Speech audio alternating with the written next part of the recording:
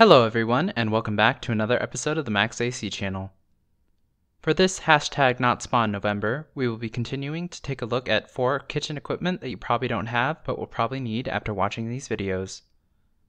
For this week's recipe, we will be making some steamed Char Siu Bao.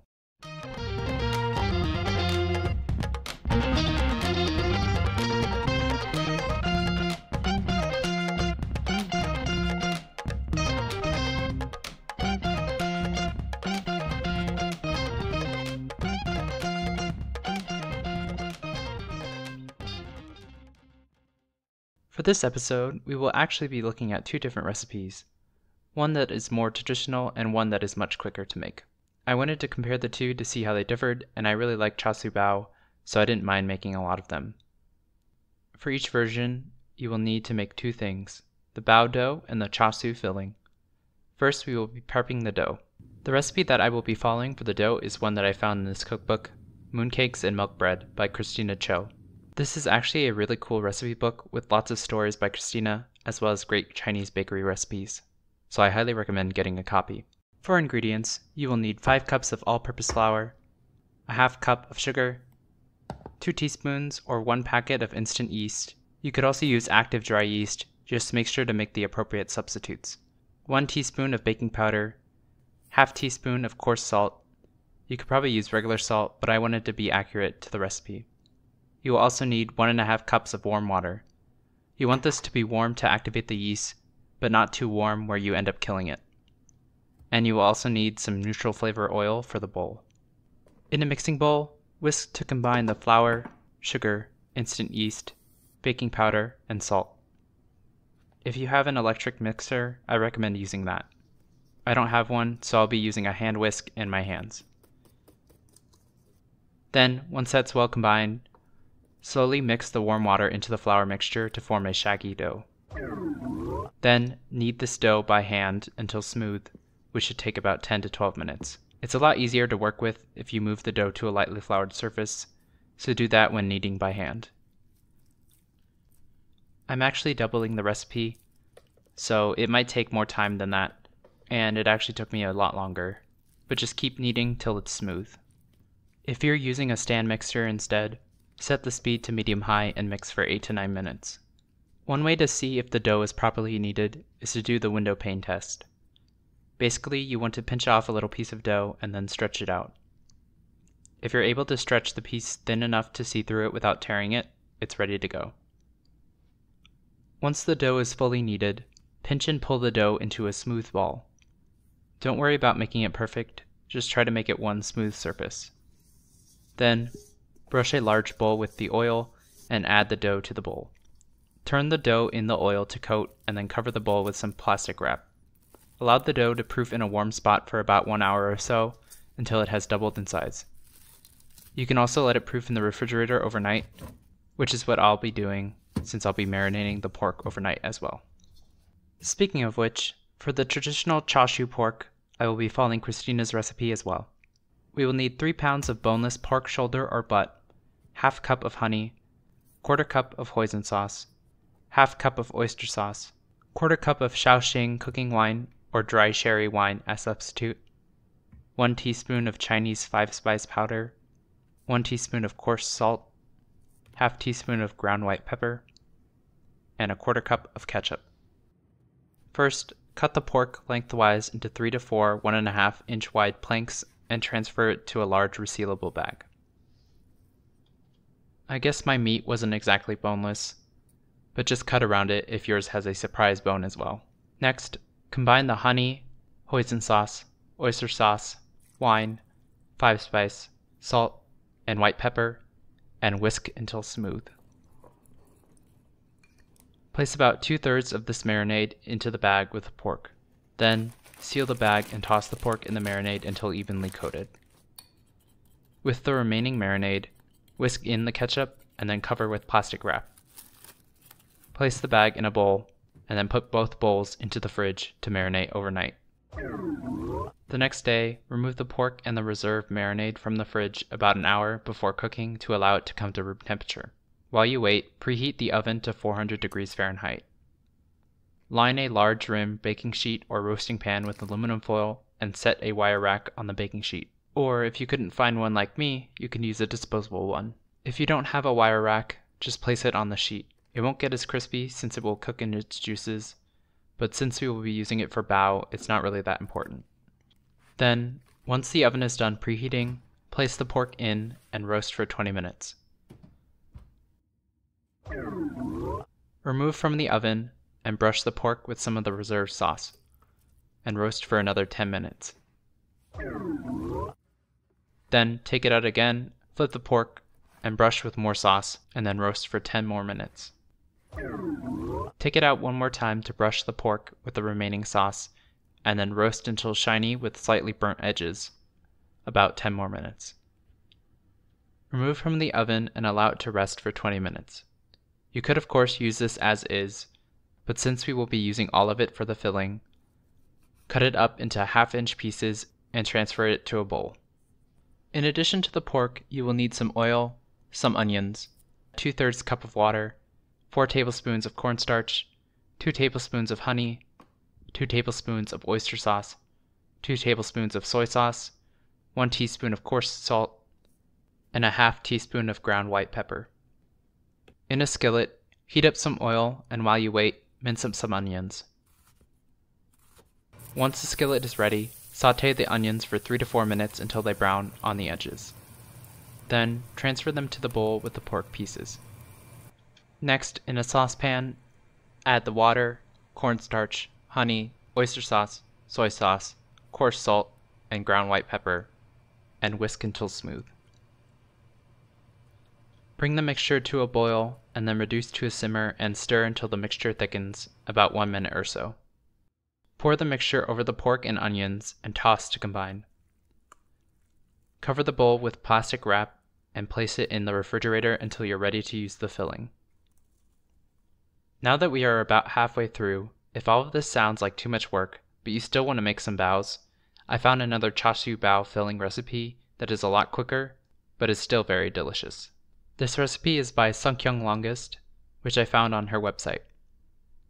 But before we make the filling, first we need to prepare another batch of bao dough. You could of course use the recipe from earlier, but if you don't have time, I recommend using pre-mixed bao flour. This one's pretty simple to use. You just need some sugar, some water, and some oil. Of course, follow the instructions on your package, but if you have the same one as mine, follow along. In a bowl, mix together a 1/2 cup of sugar and a cup of water.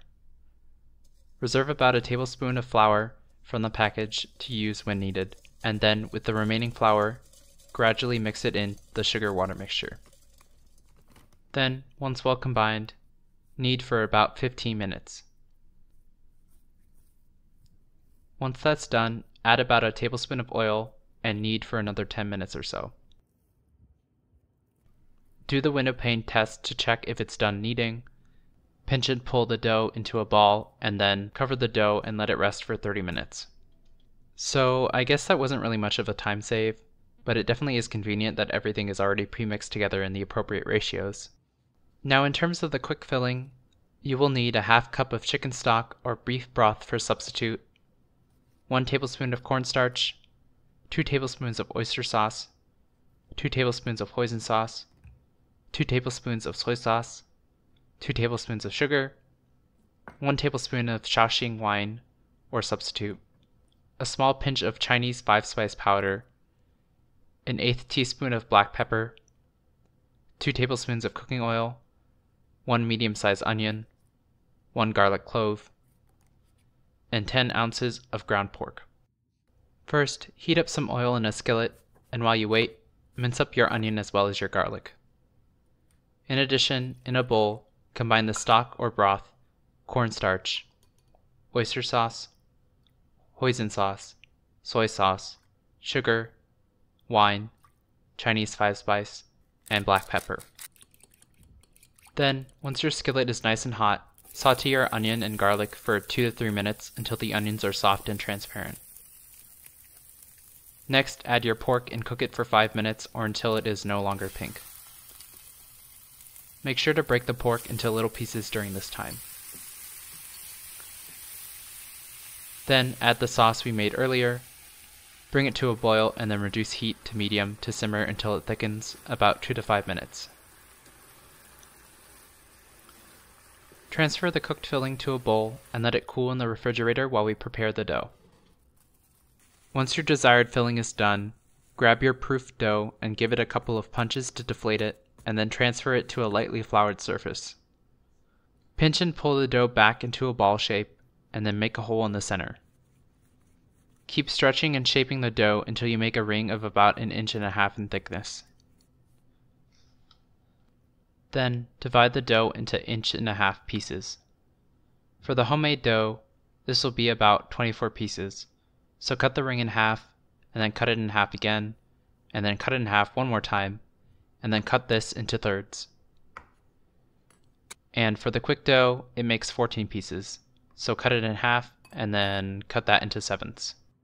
Yeah, 14 doesn't really divide that easily, but do your best to make even pieces. Once your dough is properly portioned, roll each piece into a smooth ball. Then it's time to prepare your baos. Roll each piece into a 4-inch round circle with a rolling pin. The trick with this is to roll it so that you get thinner edges and a thicker middle. I find it easier to do this with my hands though, so do what works for you. Once your bun is ready to stuff, grab your respective filling and place a heaping tablespoon of it in the center. Now it's time to seal the bun. There are many techniques to do this, but I like to grab the edge of the bun and use my thumb and fingers to pinch and fold the dough like so. Use your thumb to push the filling in the pocket that you make, but try not to push too hard, otherwise it'll rip. Just keep folding the dough until you run out of dough to fold, and then twist the top to seal the bun completely. This step is a bit tricky, so don't worry if you can't get it to look super pretty. The most important thing is to have the bun sealed, so if you have any holes like this, just try to pinch them closed to keep the filling from spilling out. Then, place it on a piece of parchment paper. And that's one bun done, with many, many more to go. It gets easier the more you do it, so just take your time and they'll all turn out just fine. Though, if it's taking you a long time to form the buns, just cover them with a towel and place them in the fridge to prevent them from overproofing. Then, once they're all ready, let them rest for 30 to 45 minutes until they grow about 1.5 times larger. This step is important to have big fluffy baos. You could also steam them as you make them, but just make sure to let them rest for a little bit before cooking them. If you have any leftover bao dough, you can use them to make mantou or gua bao. For the mantou, you don't have to do anything extra, just leave it in a ball shape. But for the gua bao, roll the dough into an oval-like shape and then fold it into a semicircle. You should brush some oil to keep the sides from sticking to one another, but I forgot to do that. Now, it's finally time to introduce our special equipment for this week, the humble bamboo steamer. I picked this one up at my local Asian grocery store, but if you can't find one nearby, you definitely should be able to find one online. You could also use a metal steamer. They are functionally the same, but I don't know. I just feel like the bamboo adds a little bit of extra to the flavor. Maybe it's all psychological, but I definitely recommend bamboo over metal if you can. Regardless of what material you use, to set up your steamer, fill up a pot with some water and bring it to a boil. The amount of water you put in doesn't really matter. Just make sure you have enough so that it doesn't all evaporate while you're steaming your buns. Then, just place your buns in the steamer basket, allowing at least 2 inches between each bun. They will grow a lot when they steam, so give them more room than you think. I was able to fit about 4 buns per layer, so for the rest of the buns, put them in the fridge while you wait to prevent them from overproofing. Once the water is boiling and your steamer is full, place it on top of the pot and let it steam for 10 minutes. Don't touch it just yet. Next, turn off the heat and let the buns steam for an additional 5 minutes. This is to prevent the buns from collapsing. Once that's done, carefully remove them from the steamer and allow them to cool a bit before serving. And if you have more buns to make, repeat this step until they're all cooked. And with that, your steamed Char Siu Bao are ready to eat.